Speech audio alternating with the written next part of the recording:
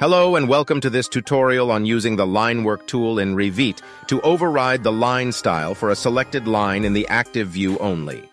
First, open the view in which you want to change the line styles. If you want to turn off thin lines, you can click on the View tab, then the Graphics panel, and then select the Thin Lines option. Next, click on the Modify tab, then the View panel, and then select the Linework option.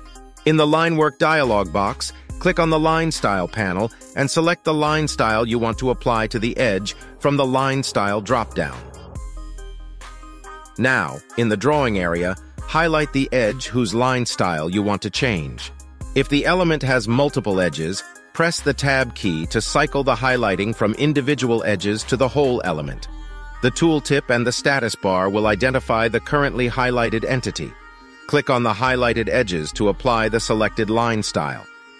Note that if you want to restore the original line style to a changed edge, choose the By Category option in the Line Style drop-down and then select the edge.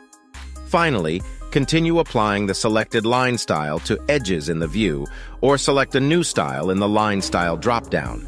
To exit the Linework tool, press the SC key. That's it.